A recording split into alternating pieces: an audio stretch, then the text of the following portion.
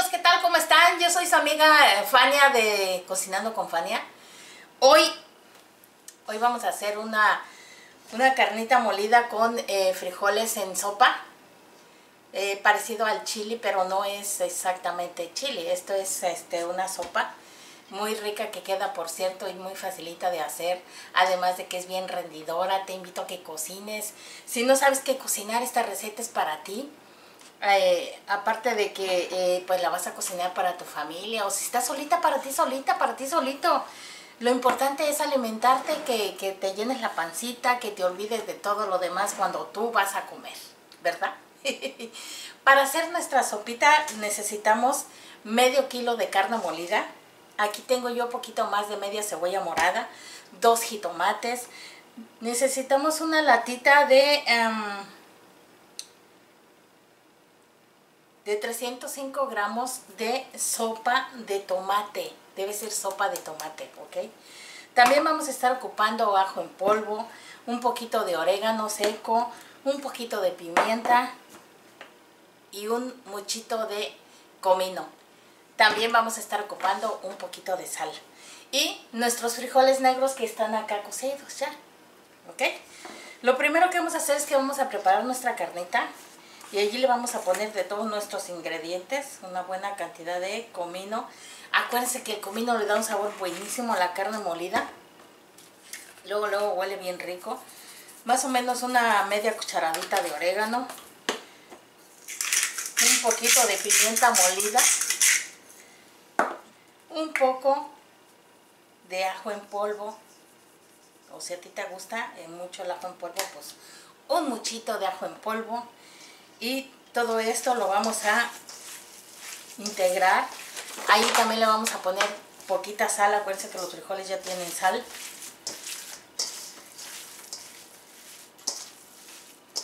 Que se integre bien todos los saborcitos aquí. Ya tenemos nuestra carne preparada. Vamos a dejar allí que agarre su saborcito.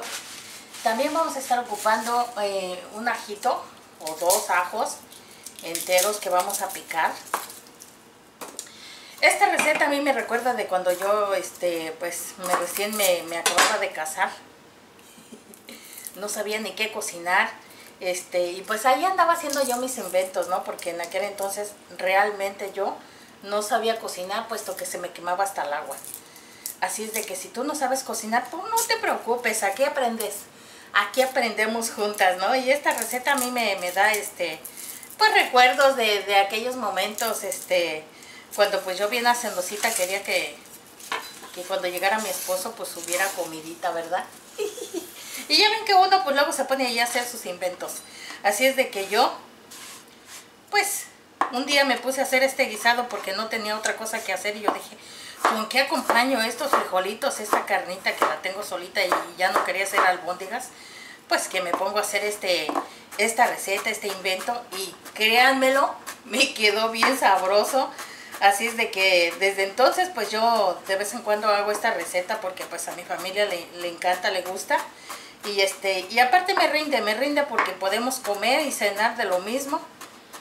Y si sobra tantito para el otro día, pues también nos lo acabamos. Así es de que se trata de utilizar nuestras comidas al máximo, que no desperdiciemos nada y que nos alimentemos pues con gusto. Acuérdense que el ingrediente principal para cualquier receta pues es el amor con que se cocina, el amor que uno le ponga a la comida. No importa que no sepas cocinar, realmente aquí todo se aprende.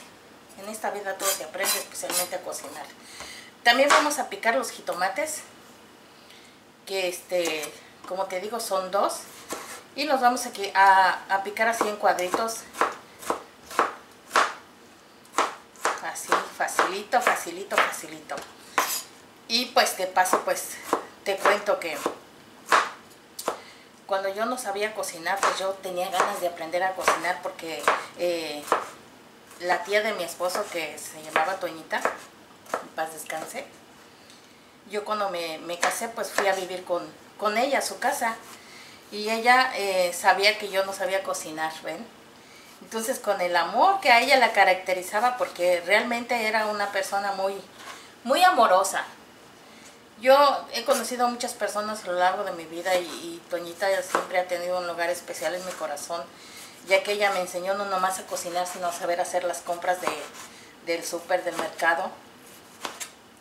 Porque en aquel entonces yo quería comprar como 1 kilo de bistec y 1 kilo de pechugas y Toñita me decía, no, mira, mi hijita, usted y su esposo solamente se van a comer 2 bisteces, así que pida 2 bisteces, pida 2 pedazos de pechuga, cómprese unas 3 cebollas para toda la semana, unas 3 cabecitas de ajo y no malgaste su dinero, dice, porque luego uno se emociona comprando, ya todo nos pasa, y al último se echa a perder muchas cosas de las que compramos porque las metemos en el refri y nos olvidamos o sencillamente no tenemos ganas de cocinar. Y más que la verdad, porque les comento, a mí sí se me ha echado a perder algunas cosas de las que compro porque pues voy a comprar bien emocionada y veo las cosas, ay, eso está barato. Y ya, y esto pues lo voy a cocinar, quién sabe cuándo, pero lo voy a cocinar. Y allí se pasa el tiempo y no utilizamos todo lo que compramos. Así es de que cuando compremos pues debemos llevar una lista de preferencia. Una lista para no pasarnos de las compras y para pues poder planificar el menú de la semana. Si eres de las personas que no sabes qué cocinar todos los días, pues compra lo básico, ¿no? Cebollas, jitomates, chiles, ajos, unas carnitas ahí, poquito de jamón por si se te ofrece un sanduchito, quizás salchichas que gusten, choricito, huevos, frijoles que no deben faltar. También pues a mí me gusta mucho la lenteja, no sé a ti si te guste la lenteja como a mí, pero a mí me encanta. Por cierto, en el canal hay cómo hacer germinado de lenteja, está bien lleno de proteínas, es bien alimentado, sano para alimentarse, y además es bien fácil de hacer ese germinado, que tan delicioso queda, porque lo puedes utilizar en ensaladas, lo puedes utilizar en sopas, bueno, hasta en agua. Queda deliciosa el agua porque calma muchísimo la sed y ya estamos en tiempos de calores. Y pues bueno, todos esas recetas están en el canal. Cómo hacer los germinados, cómo utilizar los germinados, ensaladas de germinados, lentejas con germinados. No. Hay una cantidad enorme de videos con lentejas que te recomiendo que te des una vueltita si no te has dado una vueltita. También que te suscribas al canal si no te has suscrito. Te vas a divertir aquí. Ya que tenemos picada la cebolla, el ajo y el jitomate, vamos a pasar a la estufa. Mis queridos amigos, en una cacerola profunda vamos a poner un poquito de aceite. Ya saben que yo utilizo aceite de semilla de uva. Me encanta este aceite porque no deja sabores en las comidas, además rinde bastante. Vamos a empezar por sofreír el ajo.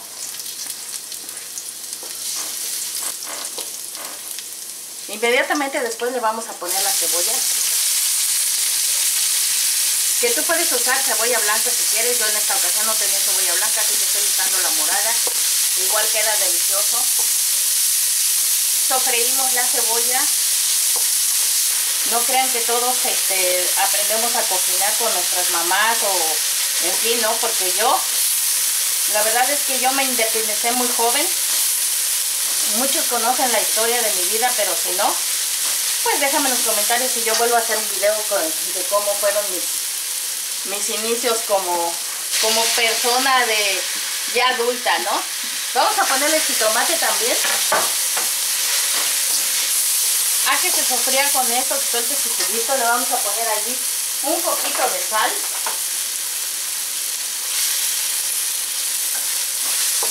Y vamos a sofreír este jitomate para que nuestro guisado quede riquísimo. Vamos a hacer un huesito por el medio y le pusimos muy poquito aceite, acuérdense. Entonces le vamos a poner más o menos otra cucharadita ahí por la mitad. Y allí vamos a ponerle la carne para sofreírla, para que se cocine y ese guisado nos quede para chuparse los dedos. Vamos a darle aquí sus golpecitos a la carne para que se eduque. Mis amigos, después de unos 3 minutos ya la carne está soltando, miren su juguito, así bien sabrosón. le vamos a agregar la latita de sopa de tomate. Así completita. Enjugamos la latita para que no se desperdicie nada. Así con unas 2 cucharitas de agua, no necesita más. Se lo ponemos sin desperdiciar nada, ¿verdad?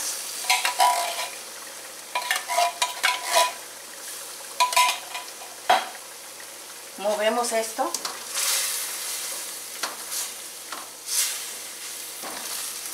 Y esto, mis amigos, ya empieza a oler delicioso. Amigos, esto ya lleva hirviendo el minutito, ya es hora de que le vamos a poner los frijoles. ¿Qué cantidad de frijoles? Pues miren, que quede como sopita. Le vamos a poner caldito. Y también, pues obviamente los granitos de frijol.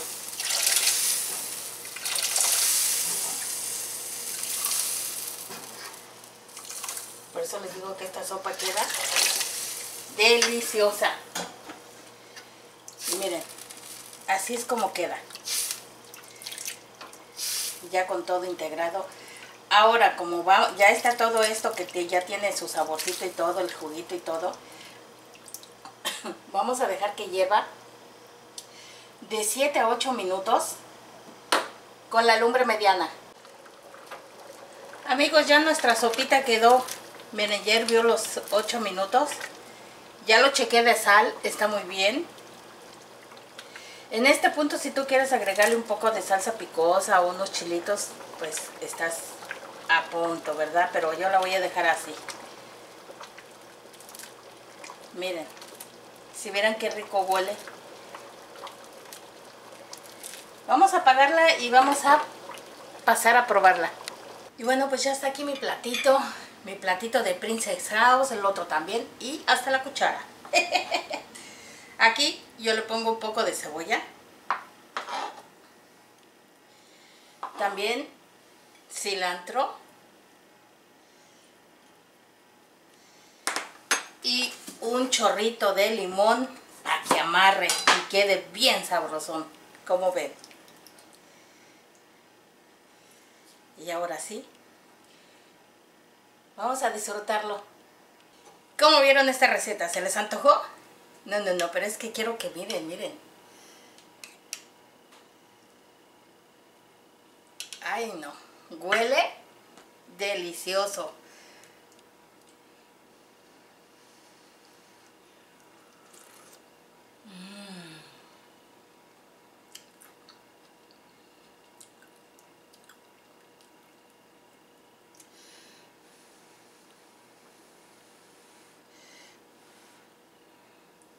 ¿Quieren? ¡Vengan! ¡Está riquísima!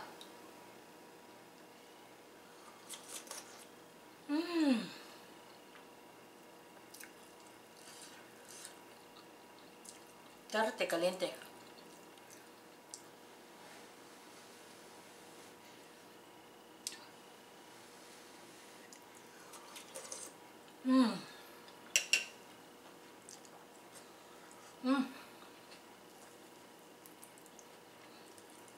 Es una delicia.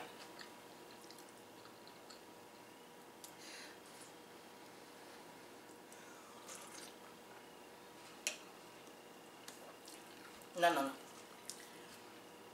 Rápido, riquísimo y rendidor. Amigos, espero que les haya gustado esta receta de mi corazón al tuyo. Prepárala, te va a encantar.